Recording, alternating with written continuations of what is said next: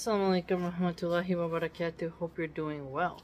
We're continuing our reading of this radical feminist book so that we can see what their philosophy is all about, come up with solutions, rebuttals, and have a deeper understanding of their philosophy, and that'll give us insights into why people have decided to adhere to this perspective. Let's begin. Bismillah. Women are now allowed to want things more than they want the love and approval of men. Okay, now allowed to want things more than they want the love and approval of men. And that's a shift that is slowly upending society as we know it.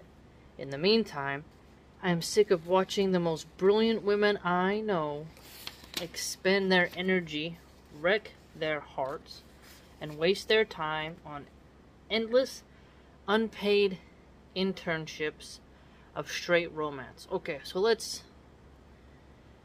Unpaid internships. Okay, so unpaid. So if they pay you, though, you're a prostitute because you're being paid for sexual services. That's very transactional.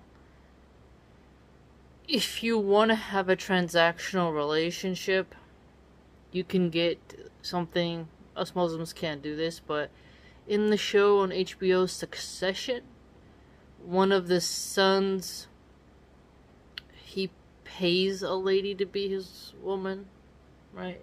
And it's really quite awkward. If you want that type of setup, it's not really going to work out for you. I'd argue it's very awkward, but don't describe a relationship as an internship. You know, it's a very awkward way of describing the person you chose to be with you. How the job is done is really the point of an internship. You're getting experience to put on your resume so that you can get hired. Seeing you in the girlfriend phase as being an internship makes it sound like you are cooking and cleaning and allowing the man to have access to your body in hopes that he proposes. But you should not be cooking and cleaning for someone who is not in a committed relationship with you. I'd argue. I used to think that you should do that, but I see the error of my ways because you're giving them a lot of services when they could literally have 5 different girls on their roster and you're wasting your time. It's really about, the first thing that catches them is like your beauty, your personality. Mainly your beauty, though. And it has nothing to do with being straight. Rather, it's just, I would argue, how some people go about their relationships. But for her to describe endless unpaid internships of straight romance is awkward. It's a very awkward phrasing. Quite bizarre, really. Waiting to be invited into men's hearts, even though they know they'll instantly be handed a mop and a bucket and told to start scrubbing. I mean, everyone's gonna have their own flow of how they like their home. Some people want a perfect pencil holder, some leave their pens out. I have a drawer where all my pens are. All my children's writing utensils are in either a jar somewhere, like on the windowsill, or we have those plastic Tupperwares. You know, how you're organized is gonna be about your mind, right? The kitchen, I like to keep it as best as I can tidied up. It's hard when your child is under the age of 2, where they're trying to destroy everything and knocking things over. You know, you have to be on top of them because they are exploring the world and you have to focus on them. And it also depends on your support network. But you must be very, very careful because insects are horrible when they get into your home. You want to prevent lice, you want to prevent bed bugs, you want to prevent cockroaches, centipedes, parasites, you really want to be careful, and you gotta start scrubbing. You do that when you're single, so therefore, why would that stop once you get in a relationship? If you want to split your chores, have a talk about who does what. It's really that simple, to be honest. I'm sick of watching my most sensitive, empathetic friends reshape themselves around lackluster boyfriends, pouring their care and emotional labor into propping up the walking wounded of late-stage capitalism, as if the only way a woman could ever change the world was one man at a time.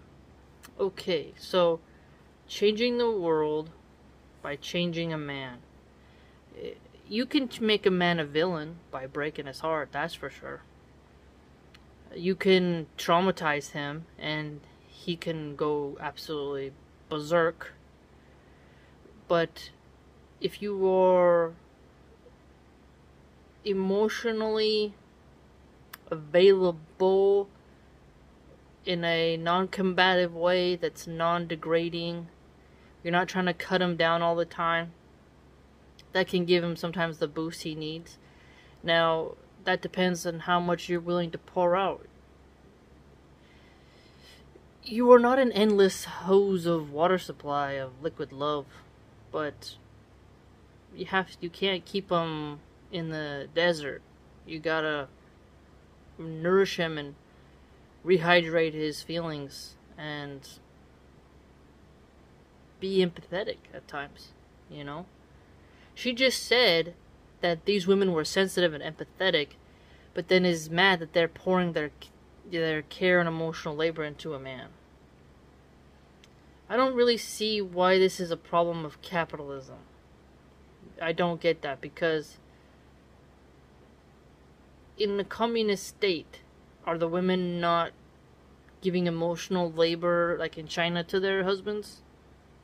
What, in socialism, you don't have to be kind to your husband because you get a check from the government or something for basic housing and food and shelter? Then the man just gonna move the goalposts and you're gonna have to find another way to keep him. I mean, is romance the Chinese standard? Is Cuba the standard for relationships? I don't really see how the economic system inhibits someone from being a good partner. And as in the rest of the gig economy, the ideal worker is young, vulnerable, and easy to exploit. Okay, so she's taking a jab at the gig economy. Okay, so she's mad at late-stage capitalism, the gig economy, and thinks of relationships as endless, unpaid internships. So she has a very economic way of viewing relationships. It's one way sociologically to look at the relationships of humans with each other. When you're young, you're vulnerable because you have less trauma, usually, right? I think a lot of women, including myself, when you get your first love, you're super vulnerable. You don't know how to have a guard up. But that's why you need a good mama and you need a good grandma around you to give you that womanly wisdom. And then you also have the Sharia, because Islam tells you don't free mix with men, don't use intoxicants. A lot of women will start drinking, getting bubbly and giggly, and being vulnerable in scantily clad outfits, or even if it's not about clothing that elicits lust, it's just being alone in the car with a man who isn't your husband. It is very vulnerable, and men will take advantage of that. Also, a lot of vulnerable girls who are young, who come from broken homes, where the parents and the family have not maintained the ties of kin and kinship. These girls get exploited by pimps who are very sex positive.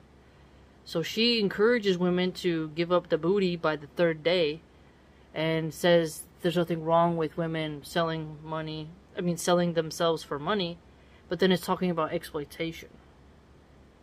So relationships, she said the nuclear family is not a win for women, but being an independent woman who sleeps around is somehow better. It's better to be scrubbing things at home than to be fixing the errors of your boss or cooking the books for him. You know, it's a very weird thing. You know, you're set. The older you get, you're really set in your ways. You're kind of scarred. You're a bit more jaded. Your eyes are more aware. You're more keen on patterns. You get more tired as a woman, I think, the older you get, and you want to put up with less. I think it's just and after you've had children, you know, you have gone through the tornado of emotions, so you're not as easy to exploit. I'm not saying the women who are like, I know my worth. It's not what I mean. It's just that you're not as stupid, so a guy can't fool you as easy and get you into bed, ideally. Women writers, artists, creators, professionals struggle just as much as men to break through in our fields. We have to do the hustle, the hard work, the late nights and longing, and the crippling self-doubt. We have to deal with everything men have to deal with, and then we also have to deal with the men. We have to meet their expectations. Be brilliant enough to get noticed, but also somehow not interesting enough to make them angry. I mean, the dynamicism of how you attract a mate and get respect in your cultures, it's tough on context. That's why I don't think I'd ever want to live someplace other than America, because I only know how to be American. In another culture, I'd probably be hated. You know, some cultures don't want you to ride a horse. They don't want you to say anything. I don't know. Some cultures got some weird customs. So you gotta figure out where you fit in. That's what I'd argue. I wouldn't fit in the LinkedIn liberal crowd, because what they determine is brilliant is not what I determine is brilliant. You just gotta make sure you're in the right room. And your man may not be in the room you're in. You may be at work, but he's not even interested in that field. You know? You gotta figure out where he is and then go find him, so he can notice you. If we are disabled, neuroatypical, queer, indigenous, of color, all the woke terms right here, disabled. Okay, what kind of disability are we talking about? I mean, if a guy is super handsome and he's a veteran and he doesn't have a part of his leg from the knee down, and one of his legs is a cool robot leg, and he can still perform his masculine tasks of intimacy, and he's still fertile, he can have children, and bills are paid, I don't have to go to work, that's fine. There's no problem with that. Bionics are coming to help people who are disabled. But if he's in a wheelchair, he can't use his members, and that's going to be hard. That's going to be hard, because then how are you going to raise a family with a guy who's disabled? Now, if your husband gets disabled, it's quite different. Neuroatypical, what does that mean? If you're a weirdo and you're doing strange things that make me feel unsafe, I don't have to be with you. And if you're looking from a eugenics perspective, I mean, if you want humans to be super strong and healthy and make it into the future, breeding for temperament and IQ is important. But even Larry David, that character on Curb Your Enthusiasm, in the last season, he was talking to someone who was they wanted a sperm donor for their surrogacy or something like that, and he was trying to pitch the idea that he's super high IQ, but then his friend, who's a black guy, said, I'm part of the Big Johnson Club, and the woman picked the black guy with the big Johnson. She didn't pick for IQ. So, you know, when this lady is trying to say, like, neuroatypical, some women will pick based on the male member, from perceived stereotypes. Some women will pick things just based on the man's physique, and some women, like, They like those feminine K-pop Korean boys who look androgynous. So at the end of the day, you're gonna get what you're attracted to if you look for it. But again, she doesn't clarify what exactly she means by this sort of being different neurologically. Queer, indigenous. I mean, there's tons of... I chose an indigenous man. My husband is from the Yucatan Peninsula. He's Mayan. He speaks Maya, Spanish, and English. He grew up on a farm, didn't have electricity till he was 7. He's basically like, America has the tribal peoples, but they still have modern water. They're not really living an indigenous life on a homestead or in the woods. They're living in apartments like everybody else. But indigenous as in way rural. Like, he lived in the jungle. The schools, there wasn't any of this formal, there's no internet there at that time. Like, totally way rural than anything America could offer, because you're looking at Latin America. You know, I picked an indigenous man. And he was interesting because he also was indigenous. Just this exotic, foreign culture. This sort of Mexican Tarzan who had a farm when his mom had 10 children. And his father did hunting, and it was just, that's what I liked. So those indigenous people in Mexico are getting married, and those indigenous women are actually, some of them, being picked up by those disgusting passport bros. So I mean, there's nothing wrong with being indigenous. They're super traditional and religious. They're not vapid gold diggers and materialists, so why would someone not pick them? They're literally more submissive wives. I mean, I can't compare to the women in his village. Yeah, I'm different. I'm American. You know, we're just different. Those women are like just super bare bones. It's like you can't compare a woman who's living in Saudi Arabia in the city to the woman who's like living a full-blown Bedouin life. She's just different. You know, someone who's been a Bedouin their whole life and never went to a really good primary school, never seen a PlayStation, and she's gonna have a totally different interest. But if she's beautiful, she ain't gonna have a hard time. If you're attractive and you're not a moron and you're not an arrogant bastard, you're gonna do alright, I'd argue. So I'm not sure why she's putting the indigenous in there. She's just trying to be super woke, super progressive, super liberal, trying to get those brownie points in, you know, or of color. So she's trying to say we have to meet their expectations and be brilliant enough to get noticed, but somehow if you're black, it's like you're gonna be disqualified. I mean, that would be, the whole continent of Africa has black people, and there's tons of black people all over the world, so I'm not really understanding this point of view. It's even more difficult to match that standard. I don't remember what country it was. If it was Kenya or Uganda, but this woman had to wear this really fluffy tribal dress and cook a meal for her in-laws so they could see her skills before they accepted her in marriage. So those cultures have their own standards of what a woman will have to do to be picked. I think it's very strange how she's ignoring the patriarchal systems in Africa and the patriarchal systems of the indigenous cultures. You know, it's a very, very bizarre. Very bizarre. And the more we deviate from the romantic ideal, the less leeway we have to make a single mistake in any other aspect of our lives. What kind of mistakes are we talking about, though? Right? I've made mistakes, we all do, and you're like, oh, lesson learned.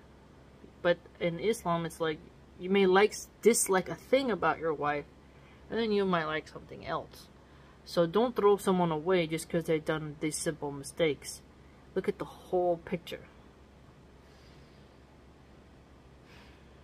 The romantic ideal. Okay, so whose romantic ideal are we talking about?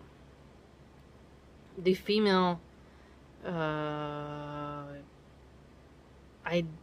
female Christian ideal of a good husband is not my ideal. I'm not into that. So, whose cultural ideal are we talking about? Down the centuries, men have created a social, economic, and political system that makes it all but impossible for women to reject them. Okay, let's break this down. Men have created a social and economic plus political system that makes it really hard for women to reject them. Okay, social, so, oh, don't be the childless witch in the woods. Get married and have a family and be happy. Economic. Don't depend on a man. Be a careerist. Turn into Hillary Clinton. Work until your knuckles hurt. Get in there. Why stay home with your children and enjoy your life when you can be sweating in hard back-breaking labor instead of letting your man take care of you? Political system? That doesn't...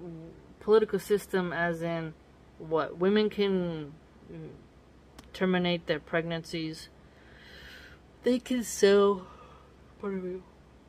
They can sell... I need my matcha latte. I'm gonna make it after this. They can sell themselves in Oakland, Las Vegas. So, the sexual liberation has allowed women to, do very disgusting things. So, I don't really see how the political system has held degeneracy down.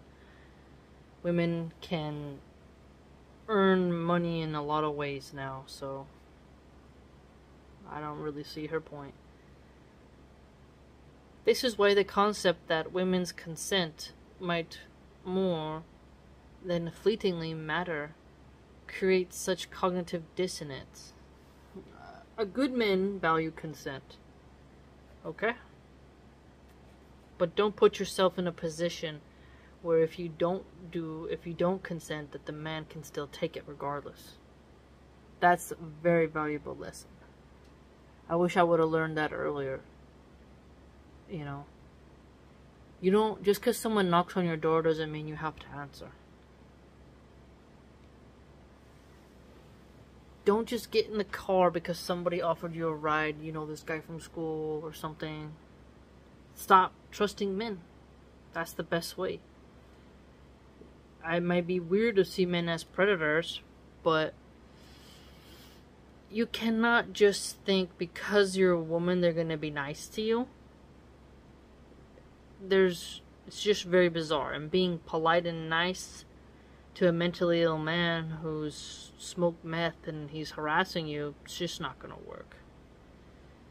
Don't put yourself in the position to where if your consent is retracted, they are able to do whatever they want. That's why the Second Amendment matters. Think about it. It's not that men have nothing to offer women anymore. On the contrary. But the things they have to offer aren't the things that they have been taught are valuable.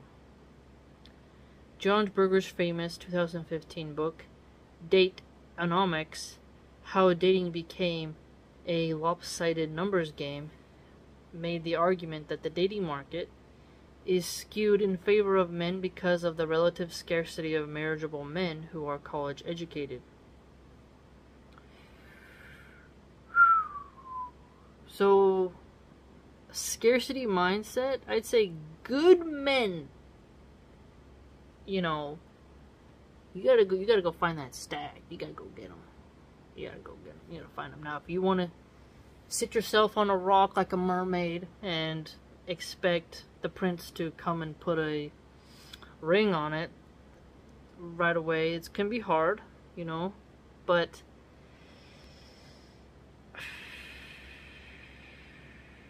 college educated doesn't always mean that they're going to be a good husband. I understand there's data that says if you're college educated, you get divorced less, but it's really about money when you look at what some women fear. You know, they don't want to be living in a box watching their kids starve with no good health insurance. Because love doesn't fill your belly. A man can tell you he loves you, but if he's not bringing home enough, he doesn't deserve to be married then. But if a woman is willing to marry a broke man and live in a trailer in squalor, I mean, that's up to her. Because you can't have intimacy outside of marriage from an Islamic perspective. But not everyone is guaranteed a wife or a husband, and being chaste until you die is important. And broke men, if they just don't get married, but they get into paradise and qualify for the Huri al-Ain, they'll have them there. So, I mean, think about it. There are lots of marriageable men, but it's finding them which is the difficult part, which is why I think artificial intelligence should be used. The book, which is exactly what would happen if a statistician tried to write softcore pornography, takes it as fact that college educated is the main scarcity factor, when in fact many women are looking for a partner with a stable personality rather than a stable retirement fund. Stable personality. As in like he doesn't fly off the handle? And he's not an emotional wreck? College guarantees neither. Interestingly, in building his statistical models of dateable men, okay, I don't care about that. Let's skip down. The bottom line is that men are not obliged to choose between being powerful and independent and being loved. And women are. That's just our destiny. You know, we gotta stop trying to be like men. I don't understand the glorification of work. I don't get it. You can have your passion. Like, I saw a chick during the sweet and sour sniffles pandemic.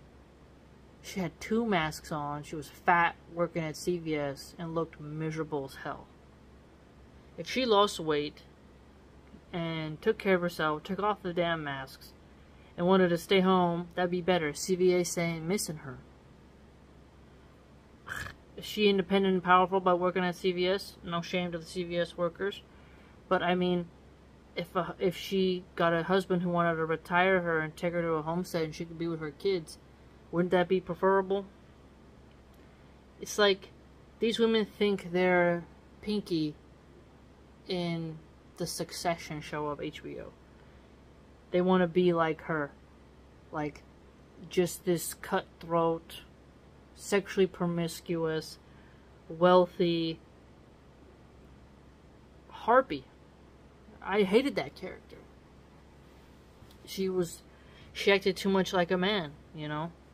And yet, in the end, ironically, her effeminate husband became the CEO, and then she was rubbing his hand and then accepted him after she had, like, she got pregnant, but she was leading him on, you know, dragging him, she was cucking him. Total way she treated him was horrible. He had no self-esteem, even though he was genuinely a loyal, good guy. She was a pervert, you know, but when he finally got the power and exceeded her, then she submitted. It's funny. She somehow became a feminist icon, yet in the end she submitted to the man. And she does have her own wealth, but she still submitted to him. And she didn't have to let go of power to be loved, but she had to change her personality problems. Because arrogance can come with money when you start earning it. And you start to become untouchable. You know? The Khaleesi effect. Perhaps one of the reasons that so many men seem so afraid of accomplished, well-rounded women is the reasonable fear that they too will have to become more rounded. Maybe. I just think it's how you present yourself. It's really hard when you've gained knowledge to not be smug, arrogant, flippant, nonchalant. You can be on your high horse too much. You know, it's a tough thing. I saw a video.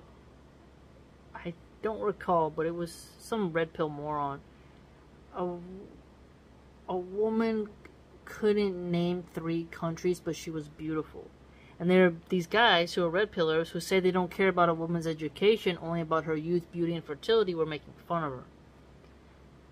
And then I've heard men say, we like them young and dumb.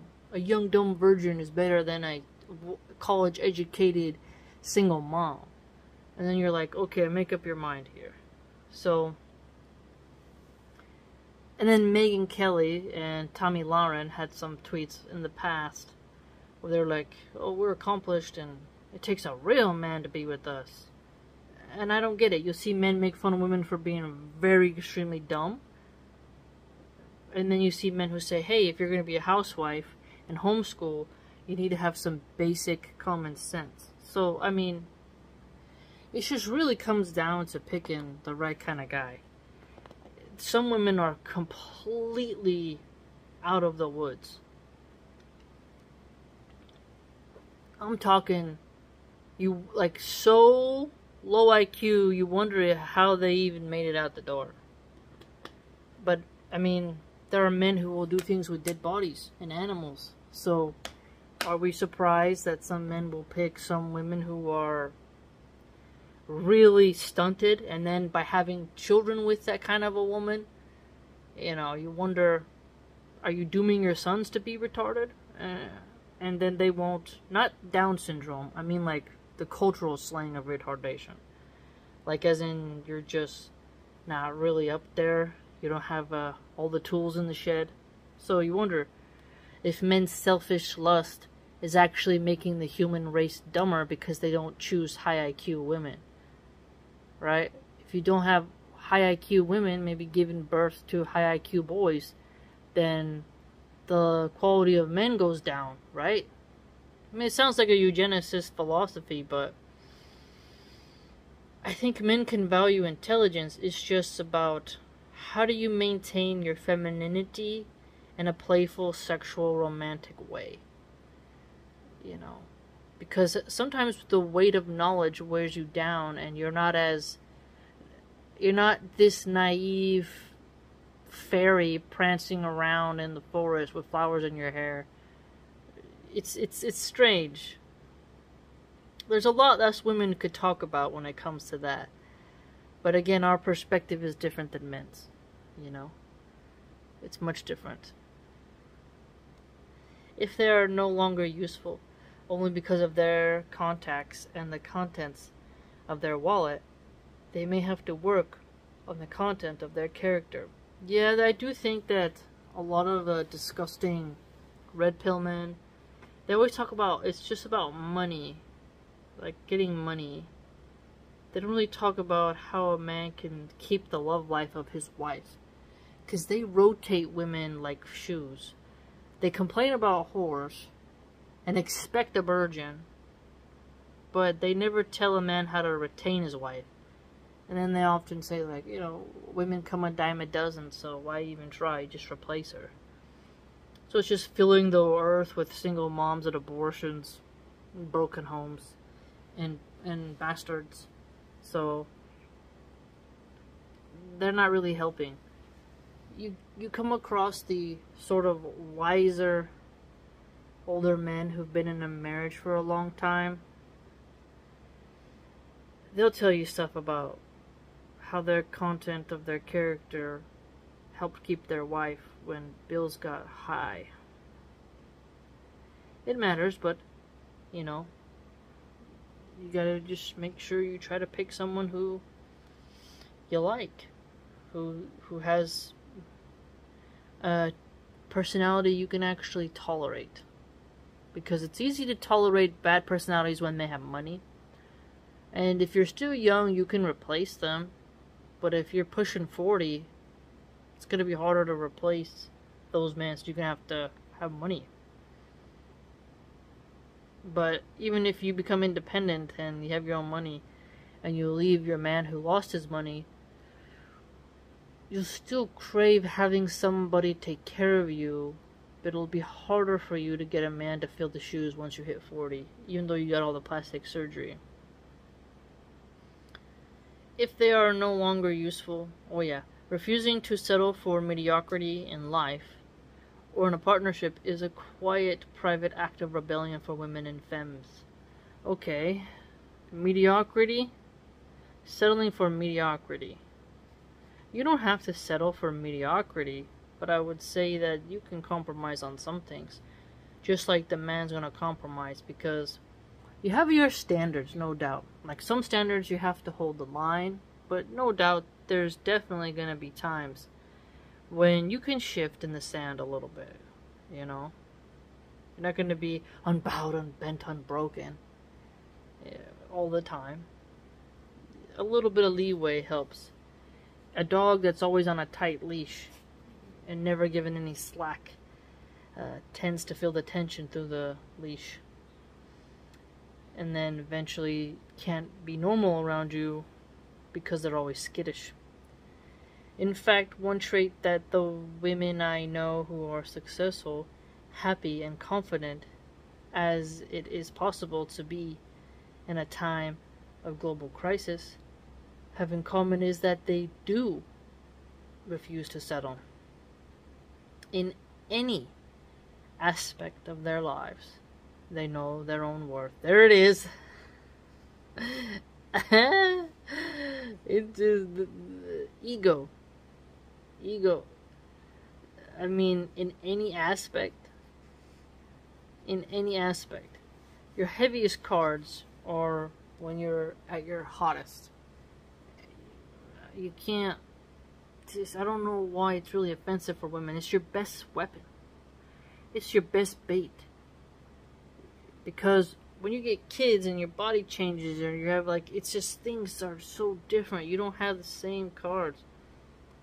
You know, your worth as a, mu'min, as a believer before Allah, is going to be different than, how a man is going to see you. He's going to treat you with basic dignity, but that doesn't mean he wants to marry you and fund your lifestyle or submit to all your tyrannies, or have learned to act as if they do. They want a seat at the table, a slice of the pie. They won't accept crumbs in the corner. Most of them spent years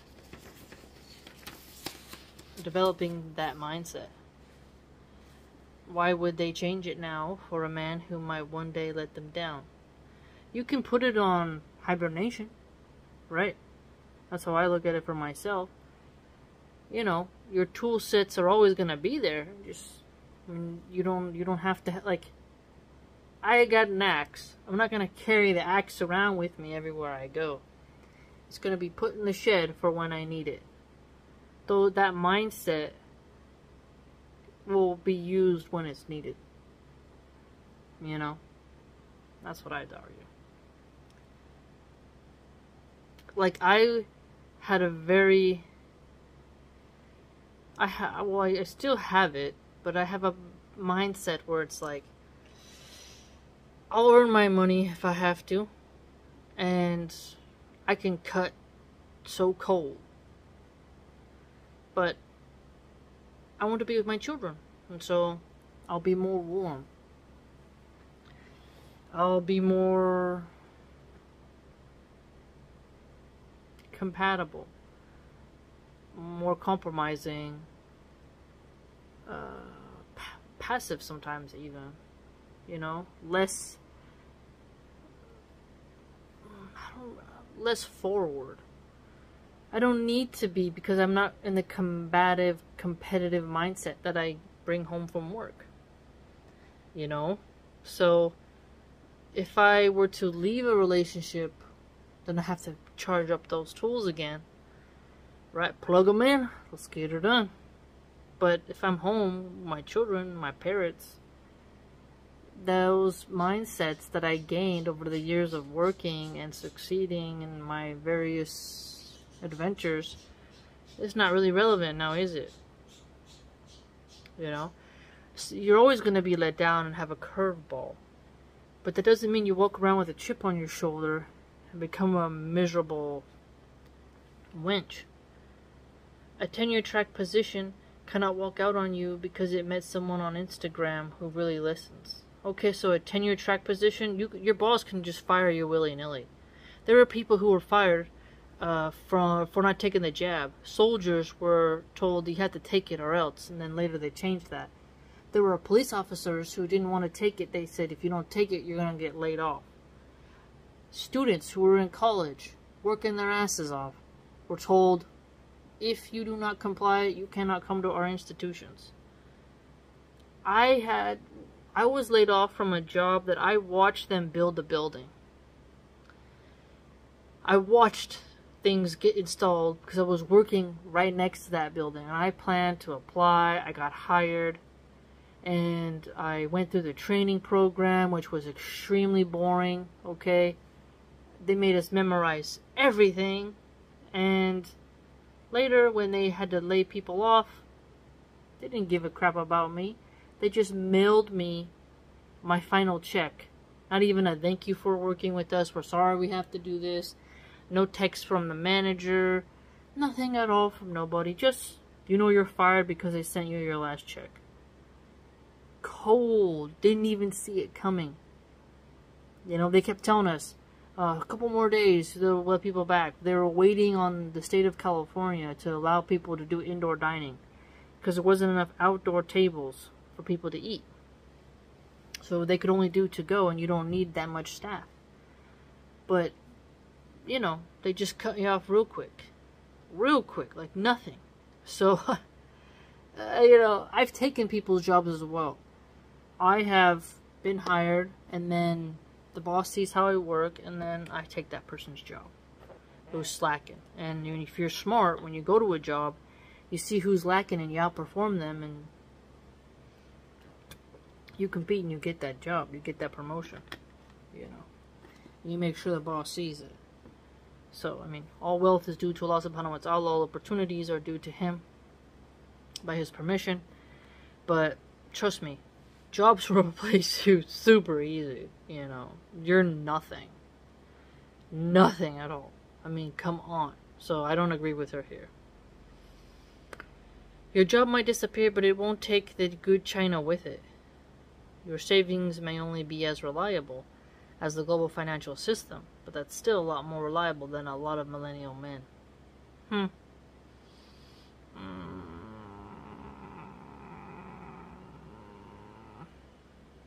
can get cancer, illnesses, hit by a car. A crackhead can, you know, harm you. A gangbanger can carjack you. Life is unpredictable. Earth is a raw planet. If you can't rely on a man, you picked the wrong man. I believe in my husband. Alhamdulillah. You gotta pick a man who doesn't drink, and who doesn't smoke weed, and who doesn't use drugs. You gotta see what kind of work ethic he has. His field of work will also tell you that. You can depend upon a hard-working man. But you gotta be worthy of that man.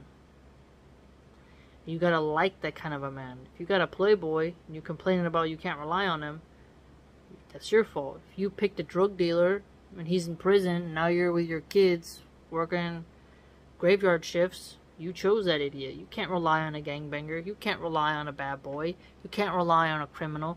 You can't rely on a drug addict. You can't rely on an alcoholic. You can't rely on a guy you met in a club who started making out with you in the bathroom when he just met you. You can't rely on a man who tapped it on the first day he met you. He has no impulse control. You can't rely on somebody who has low impulse control. I mean, come on now. Given the choice between men's love on the one hand and security, independence and personal power on the other, Many women are choosing the latter. It's not an easy choice. It's still a choice that invites pity.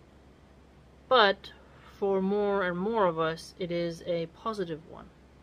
And one that may change power relations between genders forever. Yeah, I mean, it's definitely changing power dynamics, you know?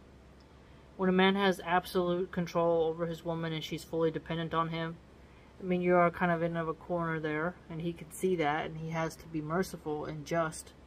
And he has to fear Allah subhanahu wa ta'ala because he'll be held responsible for what he did to you. You know, but don't do it because you want his love. I would say do it because you want to be your children to be raised with health insurance and good food and be able to make memories with them and protect them from evil. That's why, you know, if you're working all day and your kids are in a daycare, like they're at school Monday through Friday, and then they go to aftercare, you're spending max maybe 1-2 hours with them. It doesn't work. You know, part-time parenting doesn't really work. It's really hard on the children. But to be dependent and sacrifice for your children to make the relationship work, I'd argue is better. Security, it's hard because there are good women who have had degenerate husbands who've flipped the script.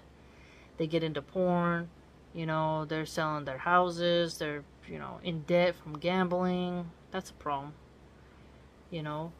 And some of those women get left high and dry. But hopefully there's a secular solution, as in the welfare system, public housing, because we don't have a Sharia law, so it's not like we have these things for widows and orphans on the same level. But there are private charities, there's things you can do, side hustles, you know, from home. Find a way to make it work if he decides to get rid of you. You know, but it comes down to picking the right guy, I'd argue. Wow. If women are no longer running on a frantic schedule, trying to find a marriageable man before the song stops in the great mercenary game of musical chairs that is modern dating, if women are no longer obliged to seek love on men's terms, if we are prepared to walk away from love that hurts and humiliates and exhausts us, that's more than empowerment. It is a new form of collective bargaining in the sphere of love's work. Okay, so you can walk away from something that doesn't serve you if there's not children involved, I'd argue. Now, my great-grandma stayed with somebody who was quite evil, and it traumatized her children. She should have left, but she had no college education. She was 17, I think, when she got first married, and he did unspeakable acts to his own daughters, including incest. So she didn't have any education or money to walk away. She's still alive, my great-grandma. She's like 97 or something. And, you know, she should have left, but what was she to do? Women in that generation didn't have as many options, you know. She's old. My grandma's mom is still alive. She's old. And, you know, so it was not a good situation. But what do we mean by humiliation, you know? Sometimes a little humiliation can bring us down a bit. Especially women who call themselves goddesses. That is so off-putting. And if a man just says, you know what, I'm gonna tell you how it is, and she gets that blunt reality check, it can sometimes humble her. You know. Also, some women, a little bit of checking of the ego actually turns them on, which is interesting. Because the man is holding the line, not tolerating her bull that she's pulled on others, and she's like, oh, wow. So it really depends on both personalities. If the love hurts, like he's constantly high, well, hell yeah, you gotta get the hell out of that relationship. you know, exhausting you. Life is exhausting, but if they're depleting you more than they're rejuvenating you, then sure, go ahead and leave, but make sure the kids are grown. My whole thing is the age of the children. The age of the children. You know, when they're 18, you want to leave the husband, fine. But let them get through school at least.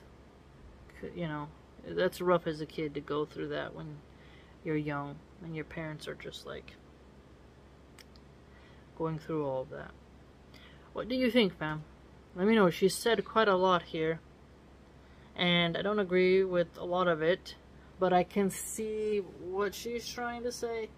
Women will have to choose between, do you want to try to have it all, or do you want to make memories with your kids? You know, what kind of job do you qualify for right now? Is that job worth more than the memories of your kids?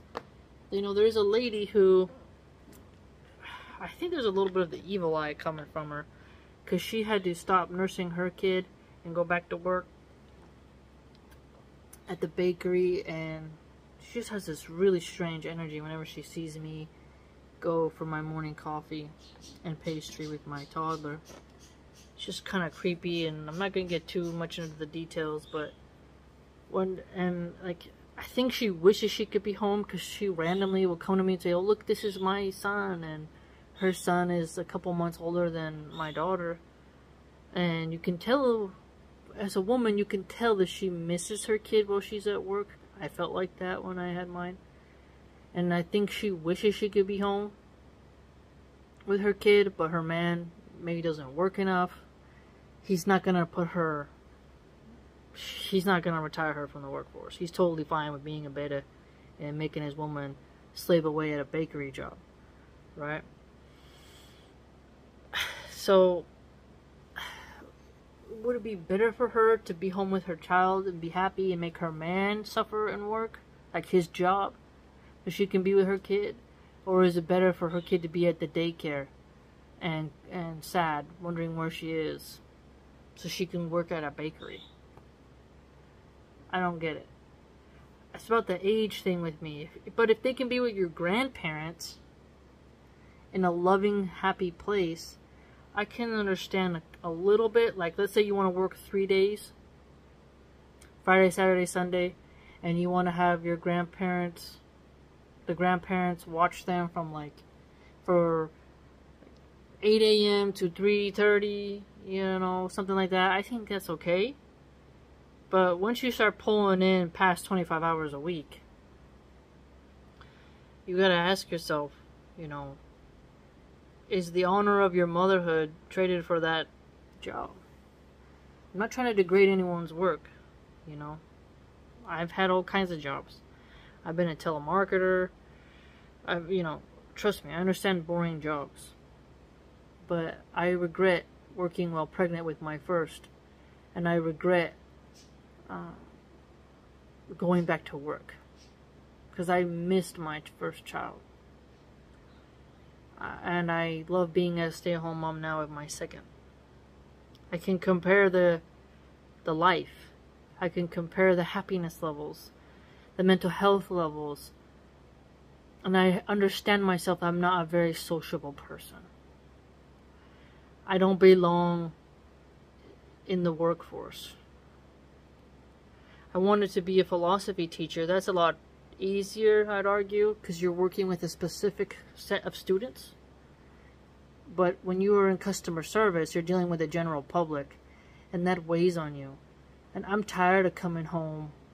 Well, in the past, I was tired of coming home so jaded and depleted. It drains you. It makes you so masculine. It's very hard to be feminine when you have to have grown men and bitchy women argue with you over something, and you always have to be smiling. It's very draining. Customer service is just not my wheelhouse, but it's what I'm trained in, right? It's what it's what I'm trained in. Even though on my own YouTube channel, I'm very, I don't seem like I'm someone who could play that part, but you know, I'm free on my YouTube channel. I'm not confined by a micromanager who's taking notes and, you know, trying to make my life hell, right? So when you think of this woman and she's talking about security and independence, pick a man who doesn't use drugs. Pick a man who isn't a gang member. My mom picked men who had money, but they didn't have, they were criminals. And they have flashy stuff, and it can come to an end so fast once they go to jail. Once they go to prison. You know, they don't have good morals. So, there's no security. Didn't, you know, Carmela Soprano, in the end of The Sopranos, her Tony was shot. How many of those women, their husbands were shot? They lived a very nice life. With all the glitz and glamour. They depended on him. They didn't get an education. And when their husbands were shot or sent to prison, they were on their own. And if their husband snitched on them,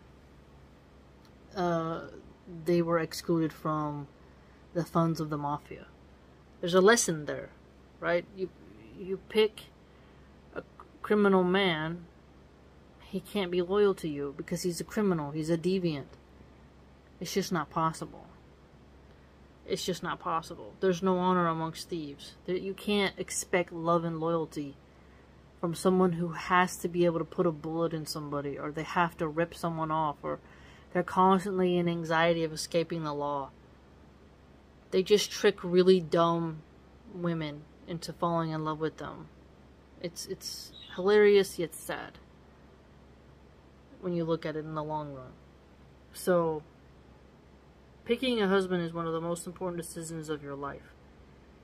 They push college on you as a woman right away, and that includes lots of debt. You know, so you're not financially independent when you're thousands of dollars in debt.